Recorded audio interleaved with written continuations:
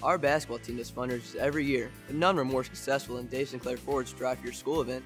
Don't get me wrong, those other events helped out, but in a much smaller way than the Drive for Your School event did. The Dave Sinclair Ford's Drive for Your School fundraiser was completely different. This is our first year doing the event, and we reached the maximum of $6,000. This fundraiser brought our community together to help raise money for our basketball team.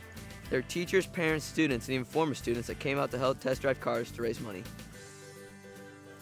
Let's just say this event was bigger than anything we have ever done. And we'll put the money in all the right places. Our coach Andy Geely plans on putting the money earned through this event to very good use. His philosophy is to share the earnings.